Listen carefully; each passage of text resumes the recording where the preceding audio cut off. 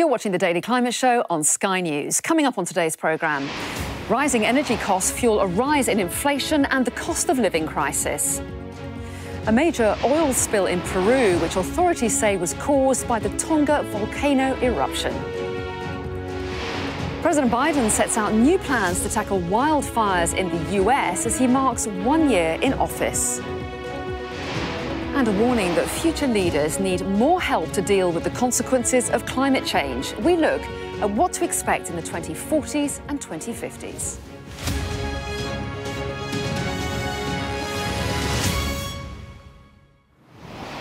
Hello and welcome to the UK's only daily climate news show, where we track the changes happening to our world right now and challenge those coming up with the solutions. A cost of living crisis is expected to take grip on the UK in the coming weeks, with inflation now at 5.4%. That's the highest rate since March 1992. One of the main factors of this rising cost of living is oil and gas prices feeding into our energy bills. And the government is now scrambling to prevent an estimated annual household increase of hundreds of pounds. But the government is also committed to net zero targets set out last year as part of COP26. So how much is tackling one crisis going to impact the other? And could green targets, in fact, help the costs come down for families?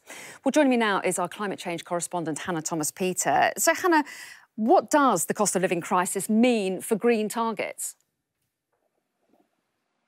Well, everybody's thinking hard about cash or lack of it. And that has meant that a potentially calamitous fault line is emerging within the Conservative Party, as if Boris Johnson didn't have enough to worry about. You'll remember that the net zero target to reduce carbon emissions to net zero by 2050 is enshrined in law. It was an important part of the Conservative Party's manifesto.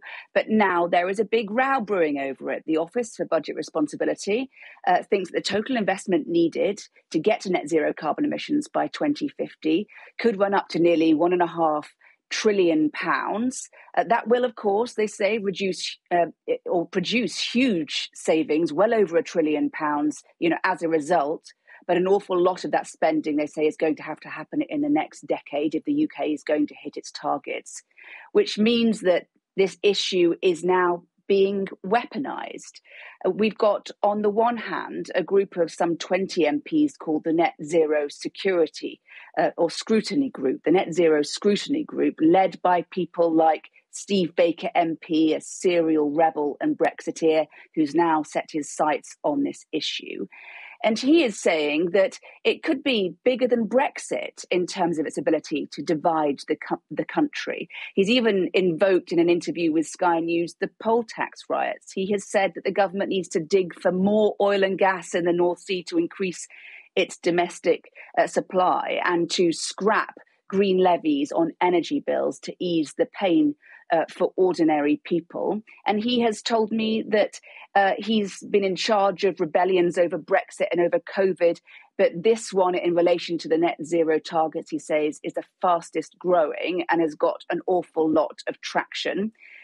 And then on the other side, you've got a much larger group of green Conservative MPs, the Conservative Environment Network, very much aligned with the Prime Minister. Now, some of them are dismissing the Net Zero Scrutiny Group, saying that is an organisation of people who are kind of going perilously close to being climate deniers.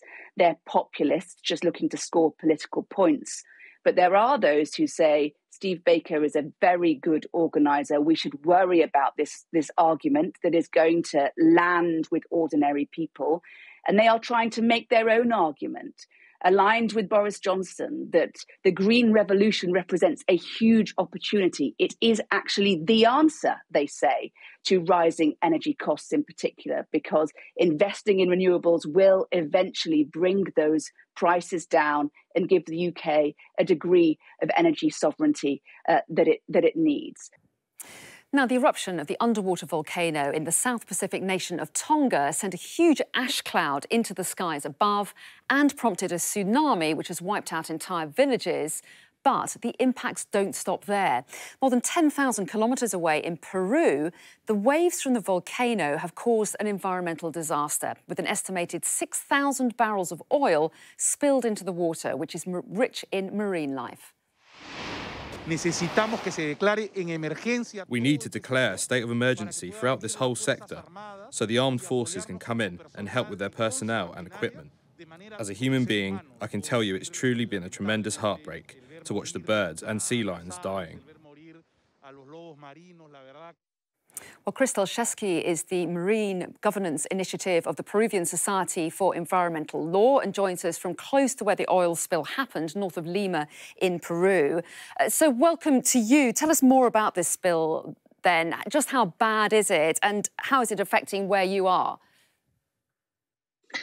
It's been absolutely devastating. I've never seen environmental disaster from this close with this kind of scale. We have at least 1,000 fishers here in the place where I am right now in Ancon who have lost their livelihoods at the moment and will probably be affected for many years to come because the marine environment is completely polluted.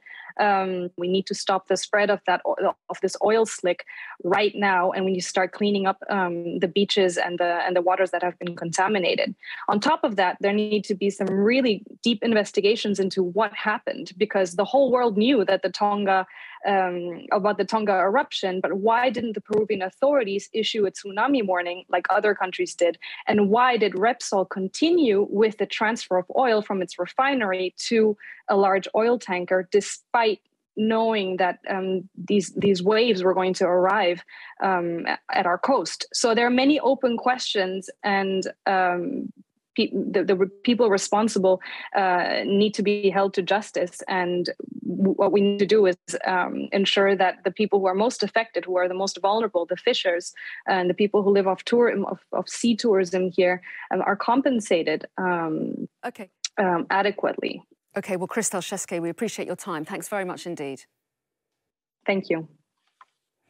Now, volcanoes can have devastating impacts on the environment around them, but what are the long-term impacts on climate change?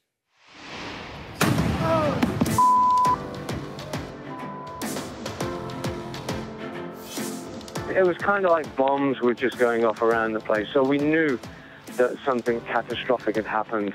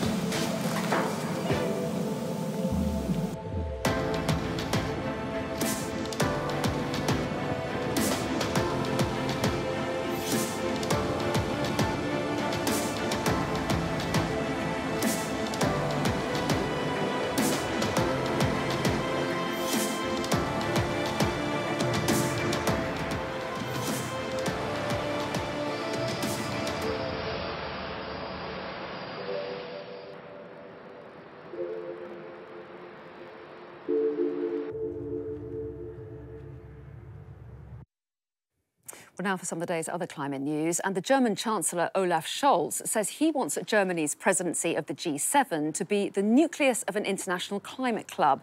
He spoke at the World Economic Forum today alongside US climate envoy John Kerry, who called for leaders to be more ambitious on climate targets. Climate change will limit where the Winter Olympics can be held in the future, a new study has found. Researchers at the University of Waterloo in Canada say unless greenhouse gas emissions are drastically reduced, only one of the previous 21 hosts, Sapporo in Japan, could reliably stage the Games again by the end of the century. The Biden administration has unveiled a 10-year plan to combat the country's worsening seasonal wildfires. President Joe Biden is marking his first year in office, but has faced criticism for failing to get members of his own party to commit to the spending bill that would have funded his climate pledges. And we'll be talking more about whether Joe Biden's climate policies have gone far enough when I'm joined by the Chief Executive of the Climate Group, Helen Clarkson, and The Guardian columnist George Monbiot shortly. Now then, let's take a look at our data dashboard now, where we can show you the power mix in the UK right now. And you can see that coal is making up 0.3% and gas 43.5%. And you can see also how much is coming from renewable energy like wind and power. That's 35.1% there. And let me also show you this number here. Now, this is the CO2 emissions being released into the atmosphere globally. And as you can see, that number there ticking up all the time. And it's those CO2 emissions that are, of course, fueling climate change. And a new study by the Institute for Public Policy Research is warning that millennial leaders, likely to be the decision makers in the future, need help preparing for the consequences of biodiversity loss in the 2040s and 2050s. So with an average of 1.2 degrees of warming, the world is already experiencing more heat waves, and record temperatures were set last summer in Canada and in Sicily. Now, by around 2050, the IPCC predicts that extreme heat events will become more than 5 times more likely. So heat waves that historically happened once a decade are likely to happen every other year. Now, extreme heat leads directly to increased wildfires, and those in Australia in 2019 and 20 were attributed to climate change. And those events will be 4 times more likely to occur if we reach 2 degrees of warming by 2050, according to the World Weather Attribution Group. Now, huge floods have already become more frequent. A study found that devastating flooding in Germany in July last year was made up to 9 times more likely because of climate change. And that's because the atmosphere is holding more water as the world heats up. And if it continues to warm, we could see more intense floods, nearly twice as frequently. So the question for future leaders is how to plan for and adapt to the world's rising temperatures and what defences can be put in place to protect us. So now we know what future generations need to prepare for, but how are we preparing for climate change in the next few decades? Well, joining us after the break to discuss that will be the Chief Executive of the Climate Group, Helen Clarkson, and George Monbiot, environmentalist and Guardian columnist. Hello and welcome back to the Daily Climate Show on Sky News. Now, we're getting straight to discussing the climate issues of the day now with Chief Executive of the Climate Group, Helen Clarkson, and the Guardian columnist, George Monbiot. So a very good evening to both of you. Good to see you both. So, President Biden has been in office for a year and he arrived on a wave of optimism on climate action. One of his first acts was to rejoin the Paris Climate Accord after Donald Trump left it. And he soon announced ambitious policy measures to cut emissions and rebuild the economy, with climate central to every policy. But his progress has been stymied by politics. According to one analyst, he overpromised and under-delivered. So let's find out what our guests make of his record so far. Helen, he did come into office a year ago with climate change one of his main 4 priorities. So what's your take on it? Has he delivered? Yeah, at the outset, I think it was very good. He very quickly came back into the Paris Agreement. He gave that certainty that businesses and states in the US were looking for, and others who played such a critical role over the 4 years where we had President Trump, who was obviously very antithetical to the agenda. That was all good. And we ran an event alongside Biden, had a leadership summit last April. We ran something called US Climate Action Week alongside that. And I was really impressed with members of his administration coming out, really understanding, the brief. They really got it. You could see that they really internalized this and were very, very serious about it. So that's all good. And then we saw John Kerry go out across the year and do a lot of diplomacy. So I think there's a lot to praise there. I think the issue is, you mentioned it, not having that domestic legislation. There's some in the infrastructure bill that's mostly about adaptation, but in terms of the NDC that they've set and the US hitting that, most of that is sitting in the Build Back Better legislation, which hasn't gone through. It's delayed, and I think that's problematic because we know that this presidency is time limited. We don't know what's coming next. A lot of that needs to get in place now. And as far as that diplomacy goes, without that legislation, you can see the kind of eyebrows of other world leaders going up. So I think those are the bits that really are holding them back. Well, yes, so obviously some problems, George, but what do you make of his record? Because as was being pointed out there by Helen, a White House Office of Domestic Climate Policy, John Kerry being appointed to go out and reassert US leadership on the global stage, handful of new regulations promising major investments in clean energy and resetting US targets. I mean, do you welcome what he's set out so far? Well, the crucial thing with climate is not so much the new things you do as the old things you stop doing. So, for instance, leaving fossil fuels in the ground. It's absolutely crucial. And what have we seen? Unfortunately, quite the opposite. We've seen a massive new leases for oil drilling issued by the Biden administration, some of them immediately after the climate talks in Glasgow. They basically went home legally and signed bound off to follow through on those, don't they? So I beg your pardon? Doesn't the White House say they were legally compelled to follow through on some of those? That's what they say. And yeah, they lost a lawsuit. That's what they say. But actually, they had a whole series of possible mechanisms they could have used to fight that and to push back against it. And they failed to do that. But worse than that, we now see a succession of administration officials going to the oil industry and saying, drill, baby, drill. We want more domestic output of oil and gas. So will you please deliver that for us? And, you know, that might sort of keep drivers happy when they're paying for fuel at the pump. But that is absolutely contrary to everything that Biden says he's doing on the climate. And that's the stuff that counts. You can come up with all sorts of wonderful policies. You can re-sign the Paris Agreement, which is great, you know, and he's done some positive things like cancelling the Keystone XL pipeline. But unless you are actually prepared to leave fossil fuels in the ground, you undermine all that good work. That's the important thing. Helen, do you agree with that? And to what extent do you think that actually it's his political opponents that are blocking him? It's not him. He wants to push through his Build Back Better climate plans, but he's being blocked. Yeah, I mean, of course, look, I agree. And I think that's a really critical point about, you know, I think we see this around the world. There's always like, well, we'll just have one last coal mine. We'll just do that one and then we'll get on with it. And so the seriousness comes, as George says, about like, what do you stop doing? How quickly do you stop doing that? I think, of course, it's true about his political opponents. And we just got to keep the pressure on the administration to do what they're saying that they're going to do, and also to make sure that the way is forward for places like California. We do a lot of work with California, and I think it's been really important that, you know, the federal government is getting out of the way of California so that it can pass vehicle standards, which will make a difference there. But yes, of course, that point about leaving fuel in the ground, and I'm really worried about, you know, globally, not just the US, but what's happening on gas, and the fact that we're all sort of somehow buying into this story around gas. And sorry to cut in, just we haven't got much time, but I do want to get that kind of international feel as well, George, because if the US doesn't meet its targets, how much does that send out the wrong message to other countries they're putting pressure on to meet their own?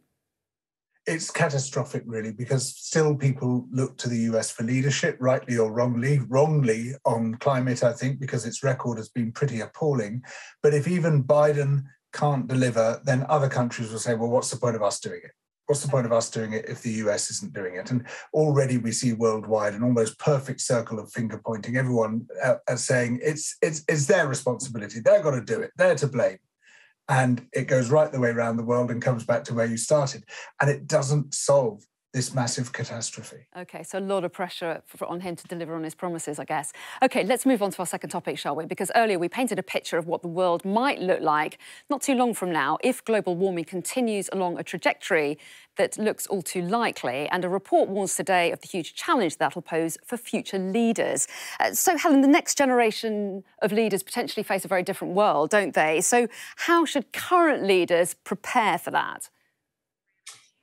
Yeah, I read the report and I don't disagree with a word in it. Of course, the world's going to look very different. My worry, again, is, and it's almost like that finger-pointing piece, is I don't want current leaders distracted by sort of sitting down and pondering how they get their future generations ready. We need to think about what we're doing right now. And I think what current leaders need to be thinking about is massive changes to the way that they operate. How do we really embrace the urgency, the scale of change that we need. And I think they should be thinking more along the lines of how do we get those voices into boardrooms now than, do we just push this off onto the next generation and say that it's about preparing them? So I don't disagree with that report, but I just worry that, again, it's about pushing the problem onto someone else. Well, yes, and George, isn't that the nature of short-term political cycles, that inevitably politicians will be thinking about the here and now and what voters think about spending money?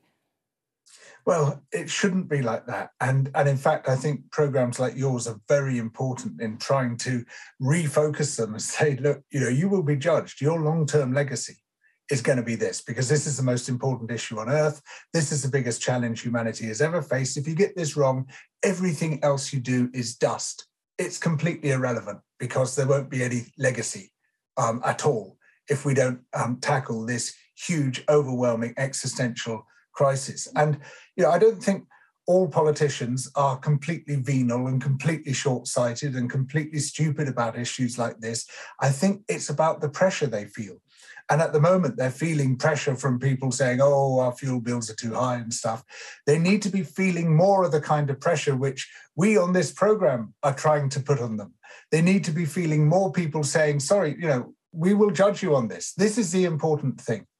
And then I think, as some politicians have done in the past, we will see people being more statesman-like, taking that long-term view, putting aside their immediate short-term interests for something more important. OK. And very briefly, Helen, public opinion, if you look at polls, is shifting in favour of action on climate change. Do you think that is what will make the difference? That will put pressure on businesses, it'll put pressure on politicians, and change will happen? Are you optimistic?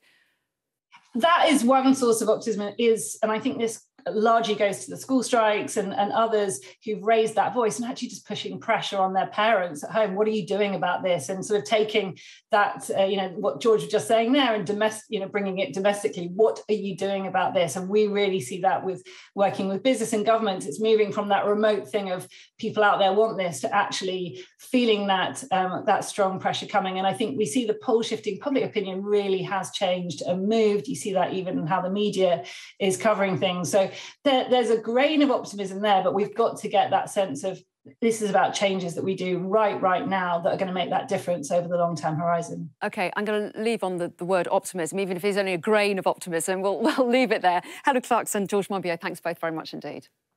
Thank you. Well, tomorrow I'm going to be joined by a member on the the Committee on Climate Change, Dame Julia King, and leading expert in carbon footprinting and a director at the Small World Consulting, Mike Berners-Lee. But for today, that's all from us. Thanks for joining us.